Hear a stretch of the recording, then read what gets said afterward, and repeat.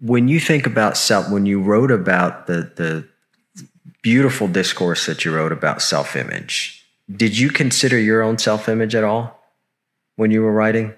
Oh, how do we know about the world? How do we know about any human being? We know it through ourselves. Mm-hmm. So the person who examines himself to the utmost degree is the person who knows all human beings. So can you give me a contrast between what Kapil Gupta's self-image was 10 years ago and perhaps what it is now? Well, I don't think it's a matter of comparing self-images. I think it's much more what matures over time is seriousness and sincerity.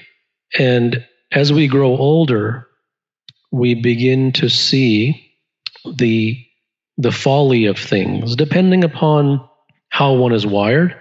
We begin to see the foolishness and the silliness of the things that happen in life, and moving through life, and all the events that happen in life, and how we think about things.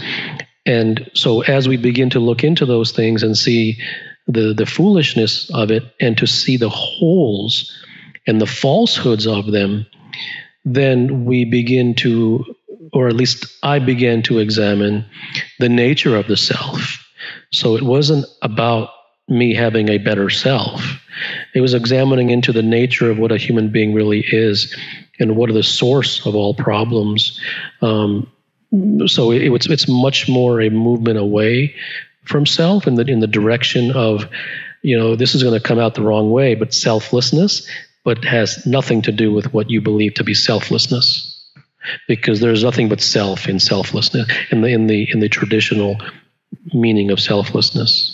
And are you at a point now where there is no self-image?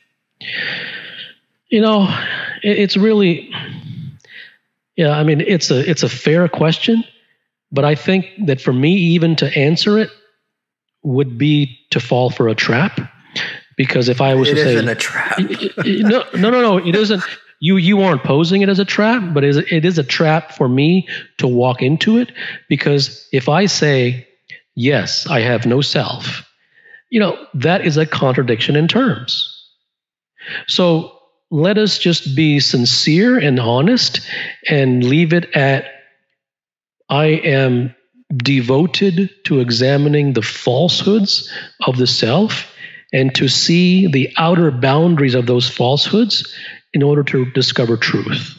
And then when that happens, is that when the dependency on others and the dependency on your team and society and all just you don't give a damn about it anymore? I think when you begin to see through things, and you begin to see around corners, and you begin to see the falsehood in things that you used to believe were true, then the things that you see as false automatically begin to fall away. There is no added step of making them fall away. So there is no real detachment. It is that when you see that something is false, one automatically disengages, not by any conscious effort, but just because it's false. And the second that it's noted to be false and one deeply seeks truth, then the disengagement happens all by itself. So everything happens by itself. Anything that you must do by volition and an intentional effort and interference is false. So you don't call the work that you're doing on yourself effort? Like no, you ask yourself? Absolutely not. Absolutely not. It's sort of like moving through a jungle, and you're not trying to build anything. You're simply looking at the jungle. You're simply trying to figure out how the jungle is arranged, and if these trees are real or not. And if you pass your hand through the trunk, does your hand pass through, or does it get caught on the trunk? So it really is an examination and exploration which is completely and utterly not prescriptive. It is not a conscious observing or an intentional, I will watch my thoughts. All those things are a complete moving towards prescription and moving away from truth. So absolutely not. I would not call it effort. I would not call it practice by any means.